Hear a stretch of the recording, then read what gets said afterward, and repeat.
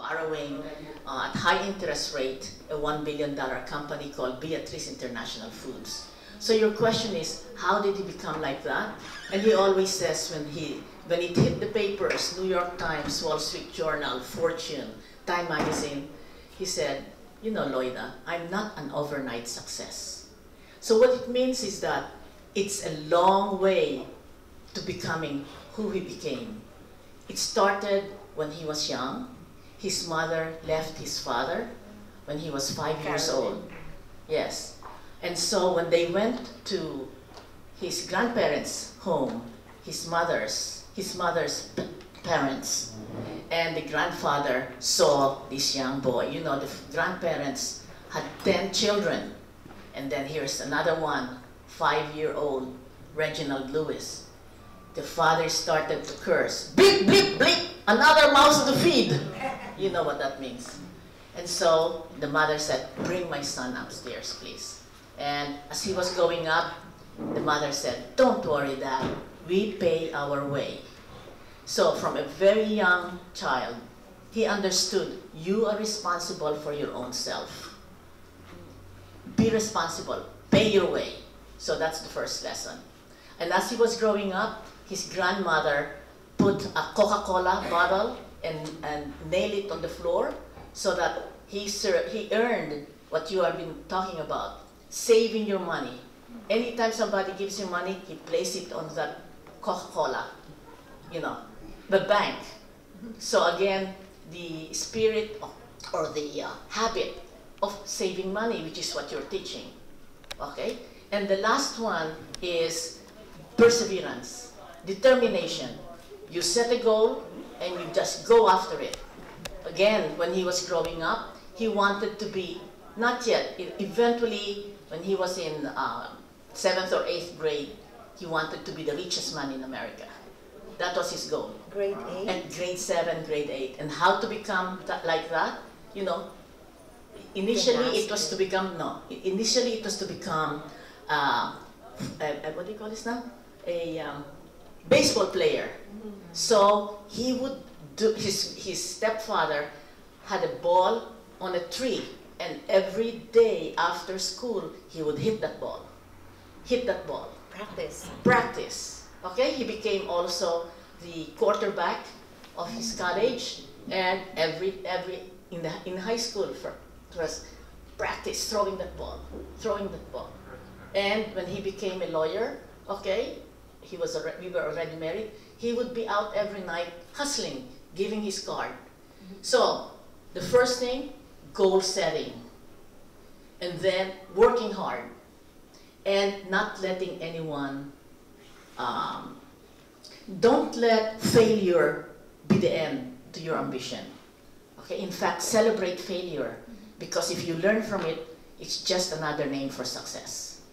Those are his secrets. Beautiful.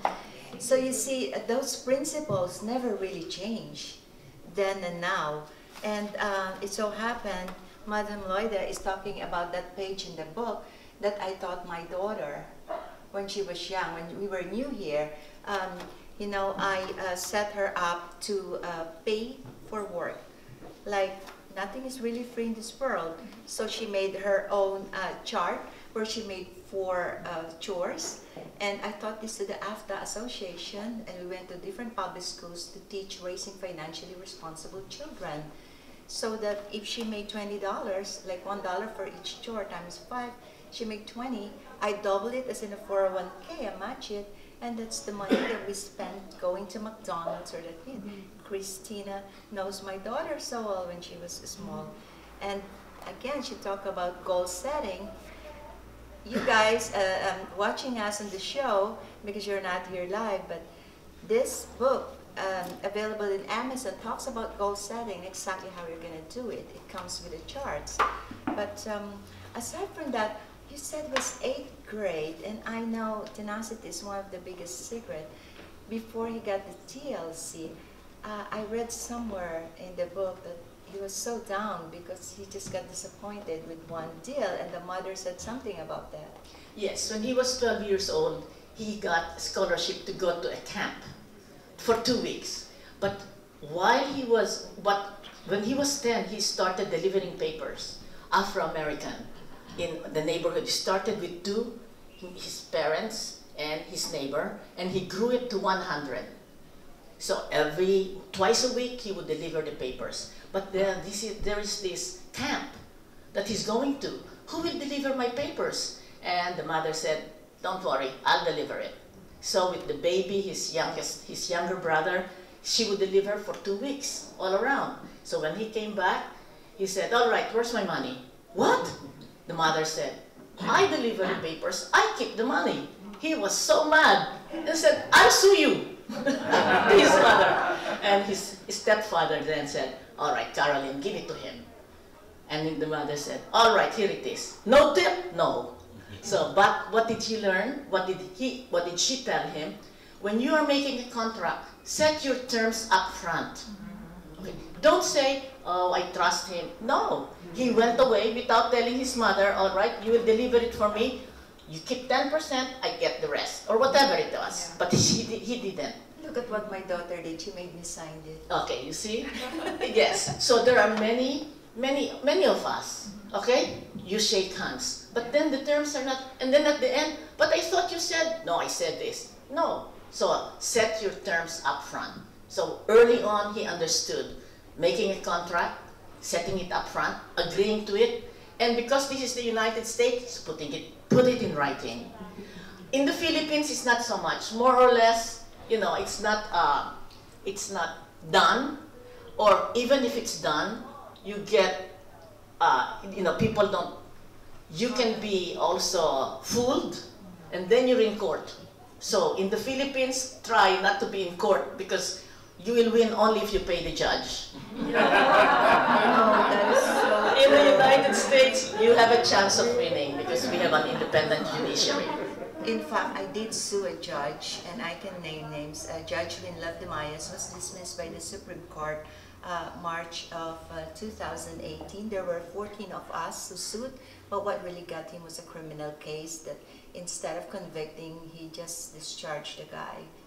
But we're among his victims, and that is so true. And we were talking about it. Yes, well, the rule is, if possible, don't go to court. Try to settle. Get a third person to help you settle. And only when it's totally impossible, then you go to court. Yes. So a lot of young people today don't even want to talk about retirement. People feel that it's too early to talk about retirement. But going back to people investing young, well, what I'm saying is like to my daughter, if you're 25 and you want to retire at 50, hey, you got only 25 years. How much money do you think you need to do the gig? This is what you call the gig generation today, and it really concerns me that they're doing the gig that they want to do. They don't have 401k. They don't even think about it. It's not important to them. So one of the reasons I came out here is I have here about business retirement planning, what you can do yourself, because I need to come up with seminars and teach them how to do this, that by 50, you don't have a boss anymore, you know, because now you have your own accounts.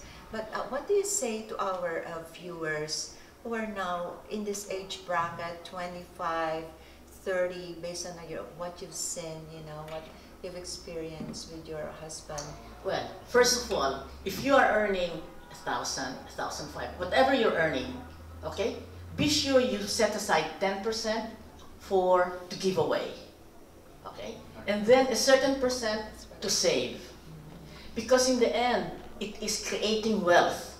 You know, your professional life, you create wealth.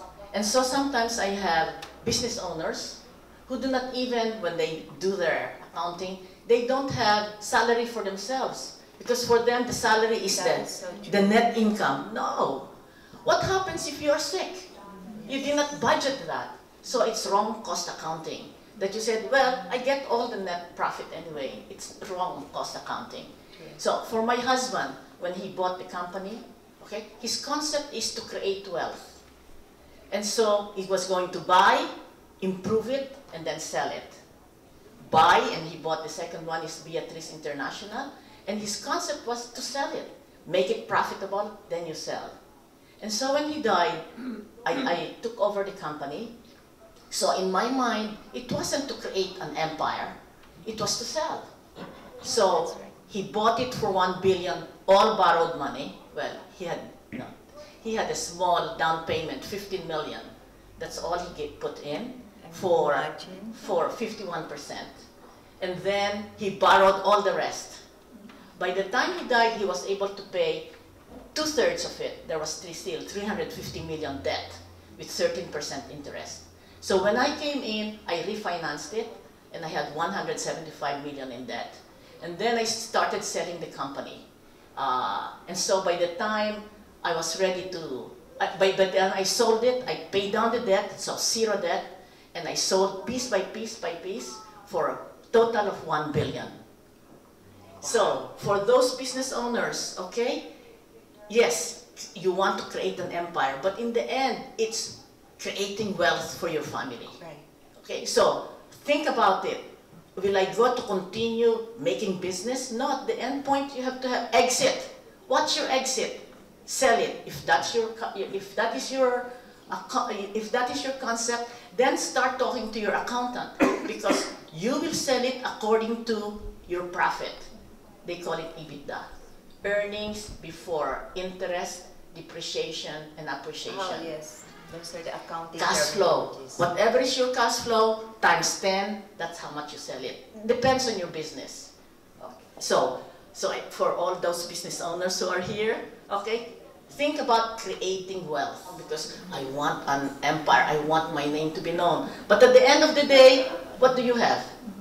Okay, so that's your question. Yes, yes. About saving it's for really, when you're young, when you're old. Exactly. Even yeah. yeah.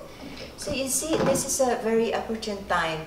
You'll never hear Attorney Loida Nicolas Lewis talking about business.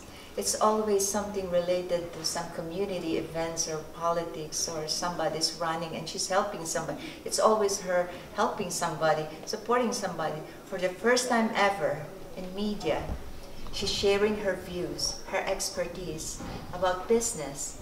So, so thank you so much for joining us. And please, if you have any question right now, raise your question so she could answer these questions. And I love my listeners to, benefit from this, and because this is a very rare opportunity. You should take advantage. You'll never hear Madam Loida Nicolas talk about business like this. Yes, but one final thing, okay? I congratulate you for being as good looking as you are at 60, okay? But there are 3 things, since we are just in the beginning of the year, that you have covered by this, okay? You have the spiritual goal, you have the priest talking, you have the charitable institution, so don't forget about the spiritual. Then you have the financial, which is, telling people how to earn money, and for yourself too, buying land, buying stocks. Okay, so second is financial. And the third is physical. So at 60, you're still looking good, man. Let me just give you some market update. Now let's talk about business. So you've seen the things that happened last December, a few days before Christmas. This year we missed what you call the Santa Claus Rally. The Santa Claus Rally has been going on for 50 years. For the first time, we didn't see that happen this year. And it was fear-mongering. There was no reason. GDP was up 3.5, but right after Christmas, when our Fed chairman, Powell, said he increased the federal funds rate, what that means is he's increasing the rate, the cost of borrowing. What that means to you is tightening, meaning the cost of money to borrow is higher, and therefore its credit is tighter. And in effect, GDP went down. It's 3.2 by the end of the year. And another thing happened, we have the federal shutdown, right? When you talk of GDP, you're talking about marketing and movement of goods and services. Of course, there's limitation. So GDP went down to 0.9, but we're expecting everything to go up. Think about it. you know, this topic has been the same 8 years ago, 10 years ago when we were doing the stock trading until today. How many grandmas do you know are using Facebook? How many grandmas do you know are all in cell phone texting? The world has changed. Technology is there. They're saying, tech wreck, listen. Technology is going to stay. We're still buying drones. We have robot cleaners, the robo cleaners in our homes. We have other robots. You have Alexa, grandma asking Alexa how to bake or getting a recipe. This is endless technology. The secrets to investing really is to stay invested. But I've given some of my predictions, but it's not really predictions, but more of our learned opinion that the investing has changed a little bit. From large cap S&P and 500, we have been slowly shifting, as many of my clients here know. I've given you small cap and some emerging because we're slowly shifting. But it's still there. You cannot leave the market now in order to get to something like 4%.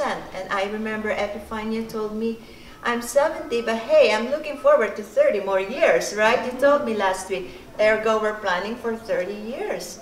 How can your money last 30 years if you make 4% and inflation is 2%? So folks, let's keep our head up and let's not listen to too much fear-mongering because the market is good. Is there a way, is it still growing? Yes. The way we see it, the market will, there's still room for growth. You will see this up and down, but United States is the best place to be. I say, let's keep it home. International stocks, yes, a little bit. But let's keep majority of the money home. So with that, thank you so much. Can I just end? Yes, please. Proverbs 3, 5, and 6. Trust in the Lord with all your heart. Do not depend on your own understanding. Seek His will in all you do, and He will show you which path to take. Thank you.